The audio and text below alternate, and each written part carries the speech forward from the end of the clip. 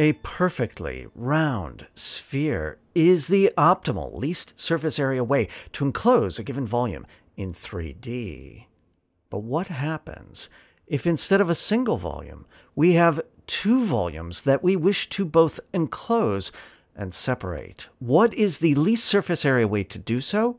It was proved in the year 2000 that the classic double bubble is the optimum. This consists of two spheres put together with a spherical interface, all three of these surfaces meeting at 120 degrees.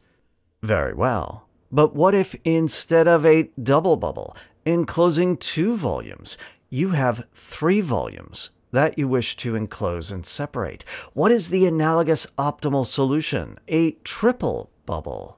It has long been conjectured that the least surface area way to get a triple bubble consists of three spherical caps that are again pairwise meeting along circular arcs at 120 degrees with the interfaces inside, but then all three of these caps come together with a four-way intersection at an angle of arc cosine -1/3, that's about 109 degrees. This triple bubble has been the conjectured solution to this optimization problem. But how do you prove that it is indeed the optimal solution?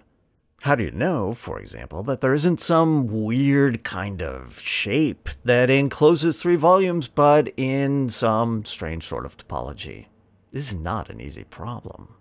But in May of 2022, a proof of the triple bubble conjecture has been announced and given by Milman and Neeman.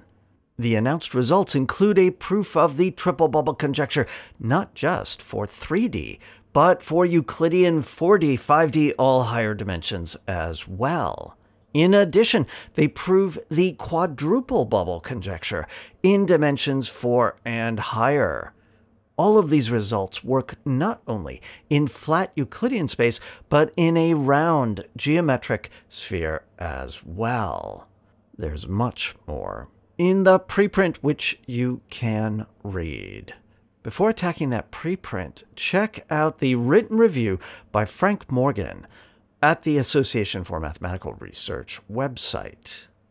I'm Robert Ghrist with the Association for Mathematical Research.